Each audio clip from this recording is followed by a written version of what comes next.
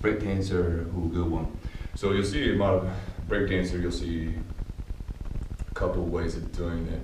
Since if we have shoulder issues, including myself, so a lot of stress on that. If you do have shoulder issues, let's stay static in the upper body and just use the legs to kick through. If you don't have shoulder issues, you can rotate, which I'll demo on my right. My right one's pretty good. We can rotate through, so I'll give you two positions and two variations. So we're here, we're underneath that, so we're gonna start in that crawling position where we just lift the knees up. From there, you're gonna kick under. Break dancer, right?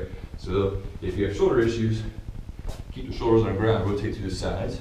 If you don't have shoulder issues, when you rotate, you can bring that hand with you. Okay?